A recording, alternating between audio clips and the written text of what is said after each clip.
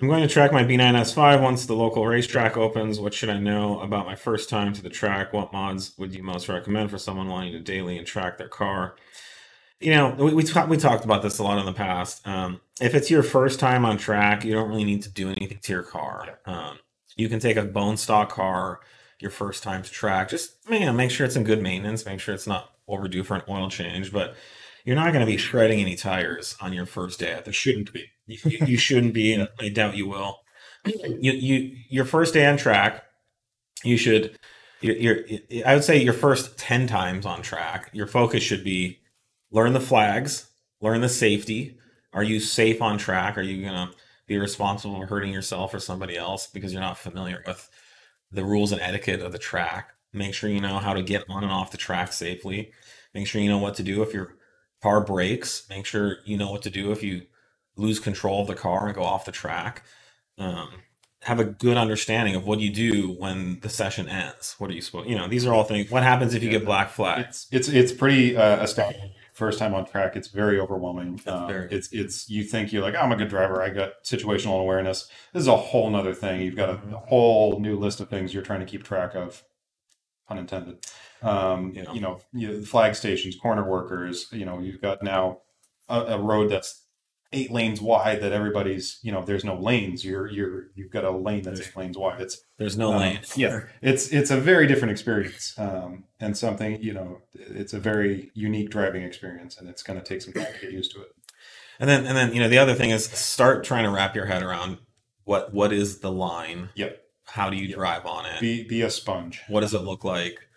And then really, hopefully you have some instruction available to you, and try to get a good instructor. Be very open to their feedback. You don't know anything about driving on track. Yep. Yep. Don't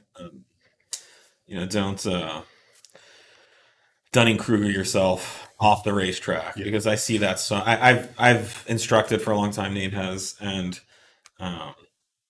it's frustrating when you see someone who is so wrong, who's driving so dangerously, and then you're in the passenger seat. So they have no idea what they're talking about, and then they're being defensive and trying to save face that I'm a like, you can find out real quick. It's pretty obvious you have no idea what you're doing. You can find out real quick why these OEMs spend so much time on the safety systems in the car and the nannies and the traction controls and the yaw controls. There's some very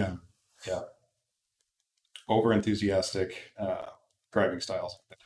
But just be very open, be willing. You just assume that you're wrong about everything. You don't know anything, and just listen to the people that know and let them guide you. Yep. Now it might be that 6 months from now, there's some nuanced opinions, and not everyone at the track agrees on everything. How do you do car control, and what you do with the brakes, what you do with the steering. There is even between all of us, we all drive very differently. We all have very different styles of driving. But there are basics that there are some basics that you're gonna that's just physics and laws of adhesion that you're gonna have to stick to. Keep a very open mind. Don't expect anything out of yourself when you get there. As far as if you do want to modify the car, I would recommend like our springs and sway bar packages. That's gonna allow the car to handle more flat and be more responsive. And brake pads and rotors are going to be a big thing. Yeah.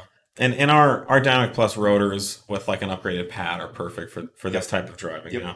When you get really fast and you really start pushing the limit, like Nate said, you're going to need more thermal capacity. Well, this is B9. These are a lot better than the B8. They have a lot more. You've got a lot more brake torque. That's true. The B9S5 has they're pretty darn good. They're huge. Yeah. So if you get the right pad in that, you can last. But and I actually don't recommend getting really sticky track rubber tires. No, stick with like low grip tires, because what you want to do is you want to start getting closer and closer to the limit of traction, and it's much easier to get there if your limit of traction is 0.9 Gs instead of 1.3 Gs.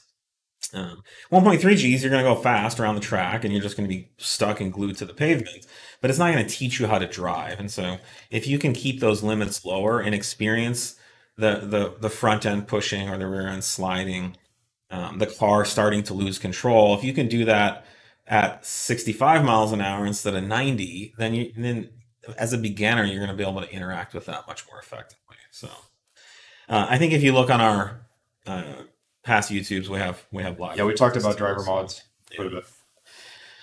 Um, but definitely don't, like I said, the most important thing is familiarize yourself with the track, learn the track etiquette, the rules, and just start absorbing all the Yeah, information don't because you have a lot to learn. check your ego at the gate. Mm-hmm.